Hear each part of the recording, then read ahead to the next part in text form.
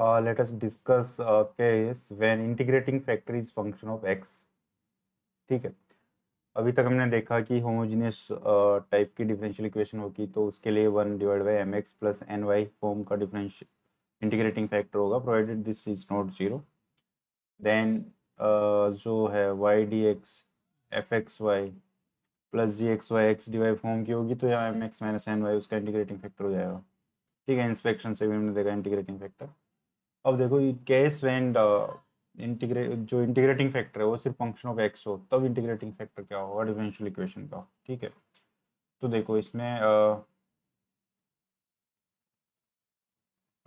Late M D x plus N D x non exact. अच्छा, when we are talking about integrating factor means we are talking about non exact differential equation.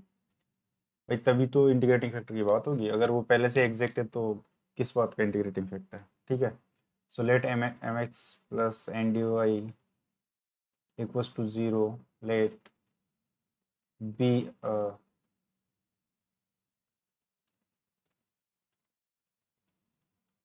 n dy equals to 0 non-exact differential equation has integrating factor mu, ठीक है, which is a function of x comma y only, which is function of x only, because this is the case when integrating factor is a function of x only. In general it is function of x and y both, but here what we are saying ki it is a function of x only. So देखो then mu m dx plus mu n dy equals to 0 be exact differential equation, because mu से multiply करने के बाद तो exact होना ही पड़ेगा इसको। और इसके लिए क्या कंडीशन है, del over del x mu n should be equals to del over del y mu m, where mu is a function of x only. This is important here। ठीक है, अब इसको थोड़ा सिंप्लीफाई कर देते हैं। देखो म्यू सिर्फ x का फंक्शन है तो इसको we can write D mu over D x. भाई ऐसा कर सकते हैं ना, this is D mu over D x, N को ऐसे ही छोड़ा जाए प्लस म्यू को छोड़ा जाए del N over del x, because N is function of x and Y both, सो यहाँ पे पार्शियल डेरिवेटिव आएगा यहाँ पे, क्योंकि mu is a function of x total derivative हो जाएगा ये। Again mu is a function of x, so this can be taken out because with respect to y we are differentiating and this is del m over del y। तो यहाँ से what we can say कि देखो mu यहाँ पे and d mu over dx equals to mu आ गया common, so del m del y minus del n over del x ऐसे लिख दे। ठीक है, तो यहाँ से देखो क्या हो जाएगा, यहाँ से क्या हो जाएगा डी म्यू ओवर म्यू, इसको इधर ले लो और ये हो गया del M del Y minus del N और del x divide by N D x. ठीक है, इसको इंटीग्रेट कर दिया है, सो ये एग्जैक्ट है इधर, सो ये भी एग्जैक्ट होना पड़ेगा। सो इसको देखो ये एल एन म्यू हो गया और this is del M del Y minus del N del x divide by N D x का इंटीग्रेशन। ठीक है, ऐसे लिख सकते हैं, और इसको we can say that this mu is mu is nothing but ई की power integration del M del Y minus del N और del x divide by N, इसका इंटीग्रेशन करें।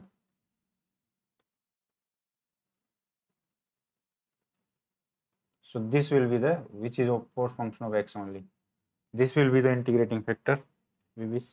ठीक है, तो अगर कोई डिफरेंशियल इक्वेशन है जिसमें integrating factor as a function of x है तो उसकी वैल्यू होगी ये भी पूछा जा सकता है कि show that if integrating factor for a given differential equation is dependent only on x then show that it will be this. ठीक है, so this is the thing, अगर इसको fx बोल दें तो इसको ऐसे भी लिख सकते हो fx dx का इंटीग्रेशन ऐसे ही। और ठीक है, so this is the thing, याद नहीं रहे तो भी कोई इश्यू नहीं है because it can be derived easily. ठीक है, अब देखो इस पे best questions we can solve. Let us try this question.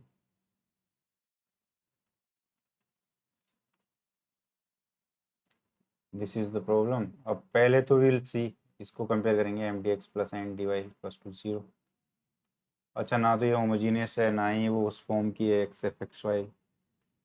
ठीक है, सो लेट्स ट्राई कि एक्स अगर mu as a function of x माना जाए तो कुछ होगा. ठीक है, तो इसमें देखो एम ये है एन ये है. सो डेल एम और डेल वाई अगर इसमें देखेंगे तो that will be to Y, और डेल एन और डेल एक्स करेंगे तो that is to x, which are of course not equal. So this is a non-exact differential equation. Now let mu is a function of x only.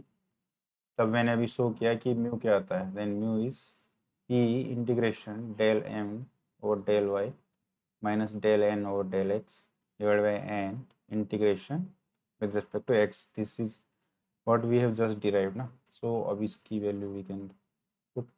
Del M और del Y is to Y minus two x divide by N. N क्या है? N is this. some problem is there. yes, this is the issue. देखो यहाँ पे x square minus two x Y है. So del N over del x क्या होगा? To x minus two Y. ठीक है, so this will be to Y minus two x minus two Y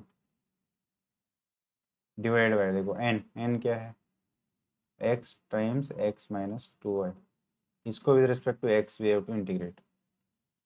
ठीक है, अब थोड़ा इसको सिंप्लीफाई किया जाए. अगर ई टू वाई हो गया four Y minus two x, अगर टू बाहर लिया जाए so this will be 2y minus x divided by x and x minus 2y and dx.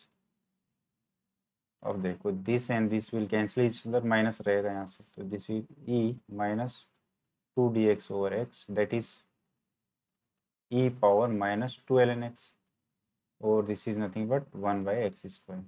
यहाँ पे क्या किया देते लॉगरिथम की प्रॉपर्टी है. log x की पावर यहाँ पे मान लो m या माइनस एम है, तो इसके रिटर्न एज log x की पावर माइनस है. So that is nothing but x power minus m. This we have used here. ठीक है. तो ये आ गया. So this is the integrating factor in fact. Question में ये भी पूछा जा सकता है कि first find the integrating factor then solve the differential equation. ठीक है, so this will be the integrating factor. ठीक है, डेल एम और del Y is to Y and del N और del x is to x minus two Y, and this minus this is 4y minus 2x. So 2 can be taken out, so that will be 2y minus x, and that will cancel each other, minus 2 by x, that is e minus 12 n x 1 by x square. yes, so बस इससे multiply कर देते हैं through out. तो हमारी differential equation क्या है? X square plus Y square plus 1 divide by x square D x plus x times x minus two Y divide by x square D Y equals to zero. और ये इसको थोड़ा simplify कर दो. One plus करो अलग ही किया जाए इनको. D x Y square by x square D x plus D x by x square plus एक एक्स कट गया तो this is one by x D Y minus two Y by x D Y plus two zero. और देखो ये तो exact है, ये भी एग्जैक्ट है, तो इसको और इसको अगर क्लब किया जाए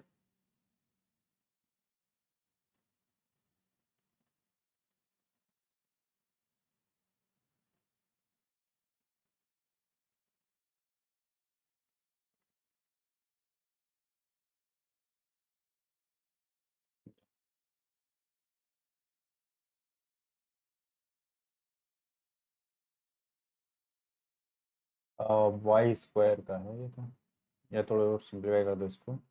so this can be return as, अगर देखो इसको और इसको क्लब किया जाए तो this will be x minus one by x, same चीज़ है. ठीक है, अब देखो डी वाई और एक्स,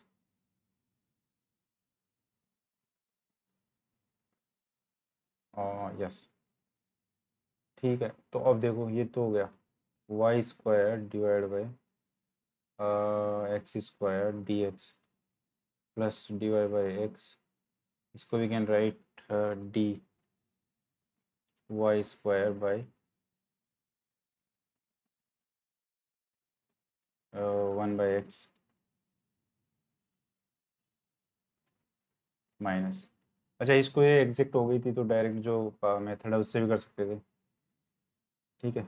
जो डेल एफ डेल एक्स को उससे, क्योंकि थोड़ा सोचना ही नहीं पड़ेगा उसमें तो, ठीक है। पर ऐसे भी हो जाना चाहिए। So this is D x minus 1/x plus, देखो इसको ऐसे भी लिख सकते हैं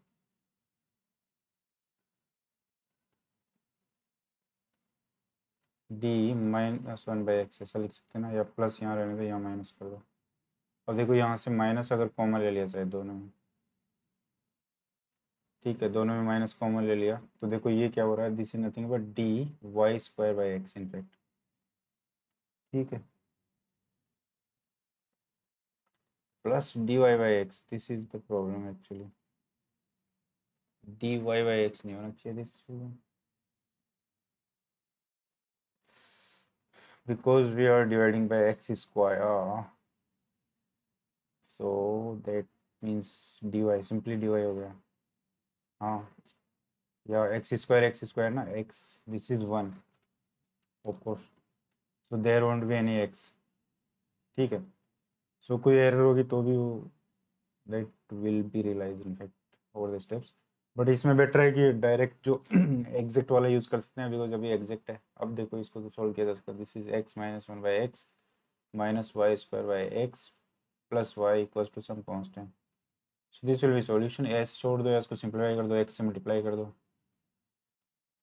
plus x Y equals to C x, this is also general solution for this. देखो ऑर्डर वन है डिफरेंशियल इक्वेशन का, so there will be only one arbitrary constant which is सी, ठीक है। आई होप क्लियर है। सो ऐसे ही है, इसको भी किया जा सकता है सिंपल वे से, दिस सिमिलर वे से। अब देखो इसमें इसमें भी विल सी की एग्जैक्ट नहीं है, देखते हैं। एम ये है और एन ये है, सो डेल एम और डेल वाई अगर किया जाए तो देट विल बी 1 + y² और डेल एन और डेल एक्स किया जाए तो देट इज 1/4 1 + y², ठीक है। विद रिस्पेक्ट टू एक्स कर रहे हैं इसके लिए। अब देखो which these are of course not equal. अब अगर डेल एम और del Y minus del N और del x divide by N देखा जाए, अच्छा इसमें ये डाउट हो सकता है ना कि हाउ वुड वी नो कि जो म्यू है इंटीग्रेटिंग फैक्टर वो एक्स का फंक्शन होगा। तो उसके लिए सिंपल सा तरीका है, ये वाली डिफरेंस निकालो, डिवाइड बाई एन करके देखो, अगर वो फंक्शन ऑफ एक्स आ रहा है तो गुड, ठीक है। एक दूसरा केस है जिसमें अगर एम से डिवाइड कर रहे हैं वो फंक्शन ऑफ वाई आ रहा है, then also that will also be discuss, that will also be discuss, ठीक है। तो अब देखो इसमें से ये माइनस करेंगे अगर, तो क्योंकि वन में से 1/4 that is 3/4 1 + y² divide by N, N क्या है इसमें, N is this, x common लिया जा सकता है, so this is x times 1/4 1 + y² और that is 3/x only which is function of x of course, ठीक है, राइट, या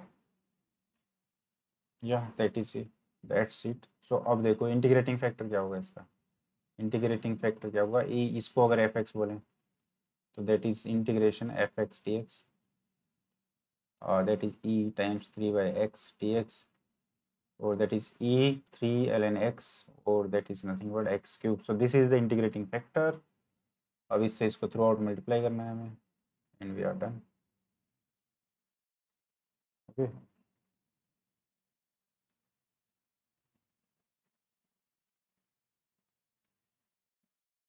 ओके,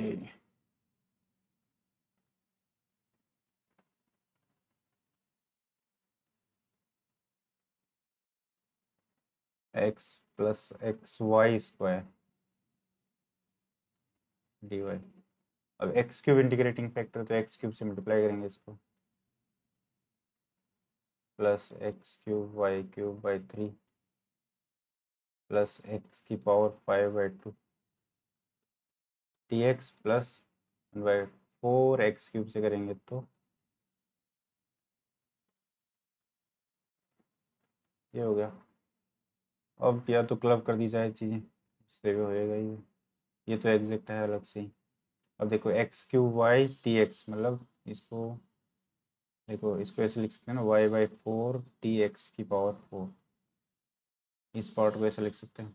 ऐसे देखो, इसमें प्लस x/4 डिवाइड/4, इसको छोड़ो dy, तो ये बन गया एक, तो ये क्लब हो जाएगा, मल्टीप्लिकेशन का डिफरेंशिएशन है। ऐसे ही वी कैन टेक दिस, इसको we can write x with respect to x, और मीन्स y³ d x⁴, ठीक है। तो दिस कैन बी 3, तो पहले से ही है, 4 से डिवाइड करना पड़ेगा। तो देखो, इसको अगर करेंगे हम लोग तो 4, ये बन जाएगा, ठीक है। ऐसे यहाँ से, इसके लिए यहाँ से ये ले सकते हैं क्या, प्लस अभी x4 तो ऐसे का ऐसा ही अगर रख दिया ऐसा है, dy³ लिख सकते हैं, और 4 12 करना पड़ेगा इसको, ठीक है। क्योंकि देखो, इसको ओपन करेंगे तो 3y² दैट इज सेम चीज़ बन जाएगी, दैट इज 0। अब बस इसको सिंप्लीफाई कर दिया था। अच्छा, ये वाला टर्म बच गया, तो ये तो ऐसे एग्जैक्ट है, x⁵ dx। या एग्जैक्ट से भी कर सकते हैं, इस चीज़ को del x से कंपेयर कर दो, उसमें ज़्यादा सोचना नहीं पड़ेगा, ठीक है। तो अब इसको क्लब कर दिया जाए, this is nothing but x⁴ y/4 plus, देखो 1/12 आ गया बार d x⁴ y³ plus d, इसको क्या कर सकते हैं, x⁶ 12, ठीक है। और इसको भी सिंप्लीफाई कर दिया जाए, this is x⁴ y/4 plus x⁴ y³ / 12 plus x⁶ / 12 equals to c। So this will be the answer. I hope clear है, ठीक। सो बेसिकली अगर integrating factor is a function of x, then what we do, we get this fraction, let us call this fraction fx, so del m del y minus del n over del x divided by n. If that is a function of x, then this will be the integrating factor, and then we follow the process, ठीक है। तो I hope समझना, इस पे जो questions है that can be tried in from MDR, ठीक है। ठीक है, तो इस टाइप के भी क्वेश्चन आ जाते हैं, इजी है, ठीक है।